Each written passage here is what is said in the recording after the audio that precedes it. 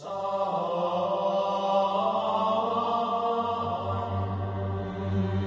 the previous video we saw that Christmas doesn't have the origin in the birth of Catholic Messiah. In this we will see more details behind the tradition. First steps. Tracing history. The first time that we talk about Christmas celebrated on December 25 as we know it today, it occurs almost 3 centuries after the birth of Christ, which is why until then the only celebration in December was the Roman holiday that every 25 celebrated the birth of a new soul. Romans celebrated Saturnalia, which was nothing more than a festival that represented the winter solstice between December 20 and 23.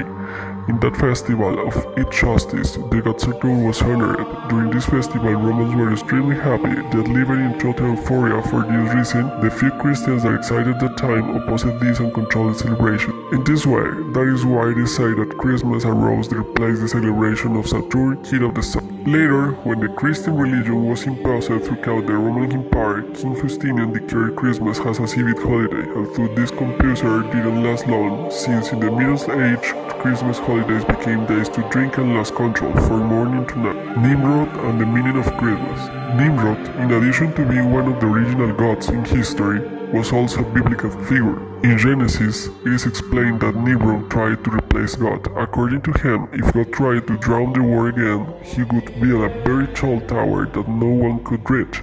Nimrod is constituted as the first rebel of humanity who was worshipped by false religions under many names.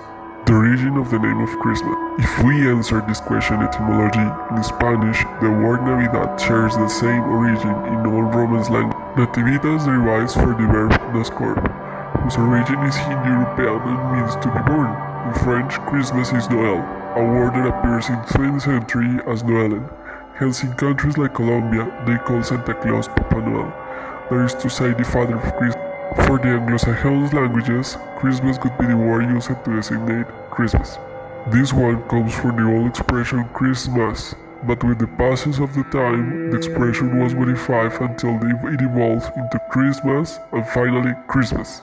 Gifts at Christmas. Just as the Christmas holidays originates from the Saturnalia, the customs of giving us presents as well. Since in these solstice holidays in honor of the god of agriculture, gifts were usually exchanged with each other. As you probably already assumed, no, this is not a tradition related to Christianity either. But hey, in any case, now to know the true story of the origin of Christmas should not distance us from our tradition and culture and heritage. Finally, this party has been with our grandparents, parents and friends over years, but more than something religious, it is a wonderful excuse to share good times with the family. So, happy winter solstice month and Merry Christmas.